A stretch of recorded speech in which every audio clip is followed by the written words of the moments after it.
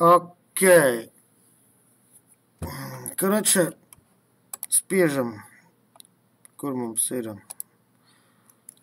MMC, Enter, šeit ņemam failu,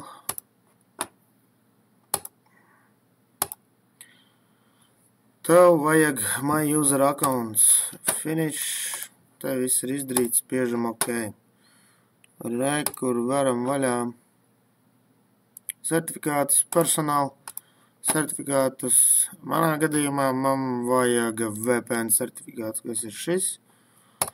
Labo peles klikšķi, all tasks un eksportējam. Spiežam next. Jā, mēs izvēlamies private key.